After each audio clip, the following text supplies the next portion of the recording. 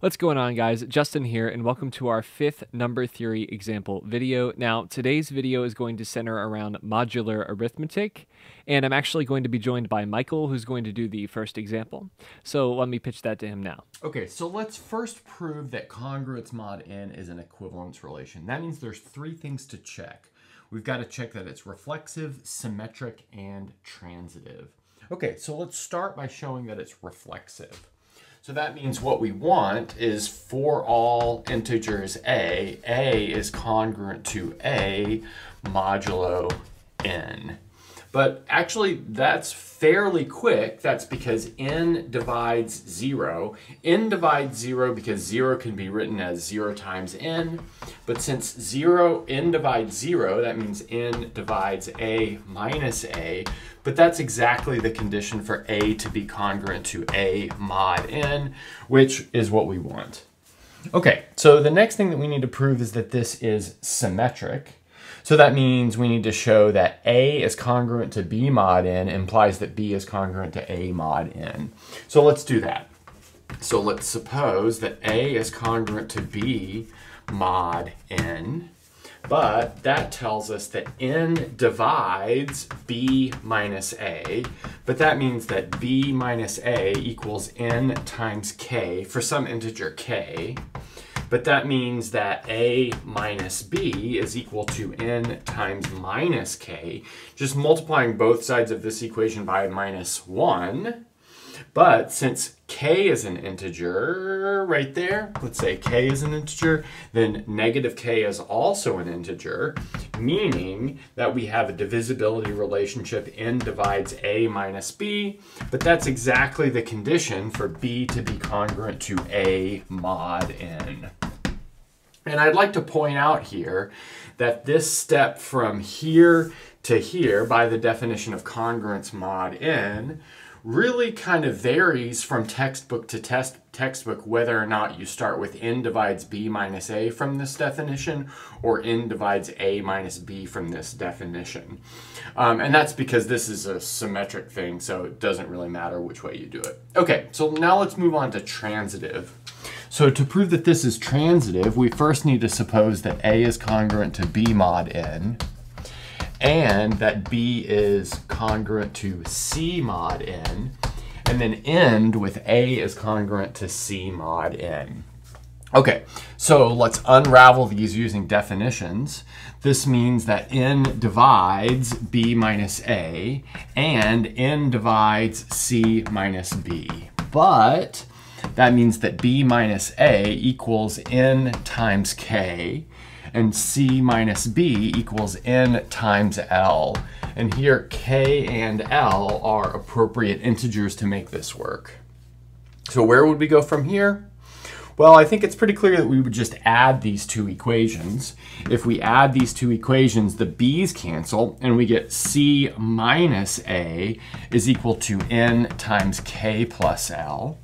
And since k and l are integers, k plus l is an integer, meaning this tells us that n divides c minus a, which is exactly the condition for a to be congruent to c modulo n, which finishes this transitivity proof. All right, for our second example, we are going to be finding the least non-negative integer congruent to each of these. So we have 7 to the 43rd mod 11, 6 to the 25th mod 11, and 6 to the 25th mod 12.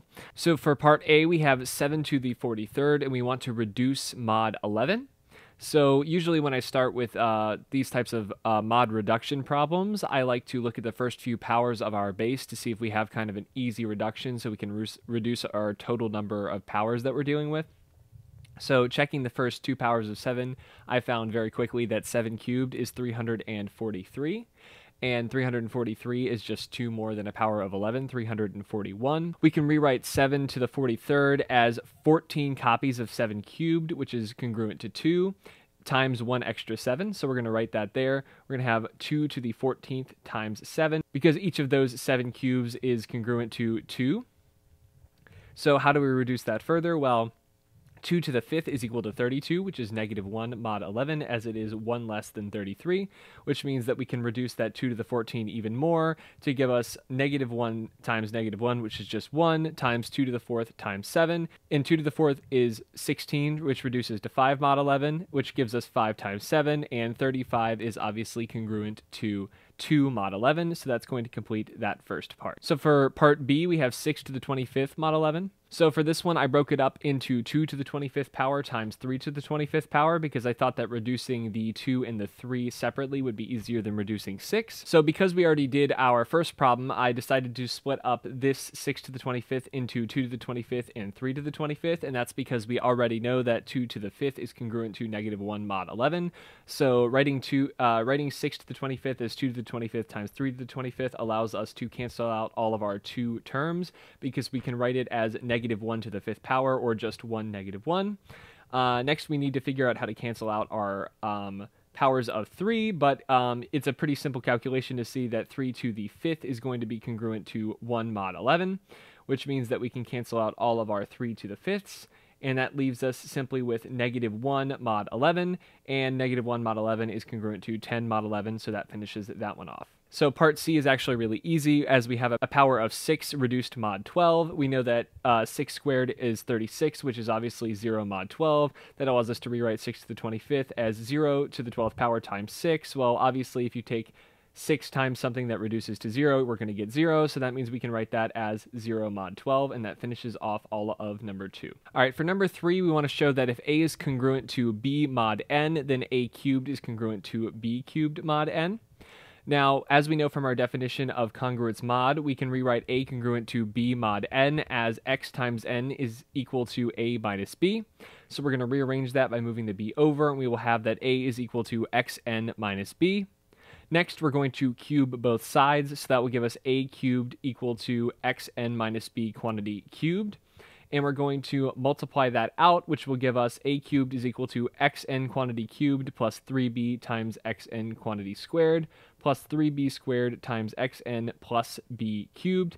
And next, we're going to subtract that b cubed over to the left side because that's where we want it, and we're going to factor out an n from the rest of that polynomial. That gives us a cubed minus b cubed is equal to n times some stuff, but that means obviously that n divides a cubed minus b cubed, so using our definition of congruence mod, we can write that as a cubed is congruent to b cubed mod n, which finishes that one off. For our fourth problem, this one is actually very easy. We want to find all n such that 27 is congruent to 5 mod n. Well, just like we used on the last one, we're going to use our definition of congruence mod, and that means we can write that n divides 27 minus 5. Well, what's 27 minus 5? That is 22. So what are all the possibilities for n dividing 22?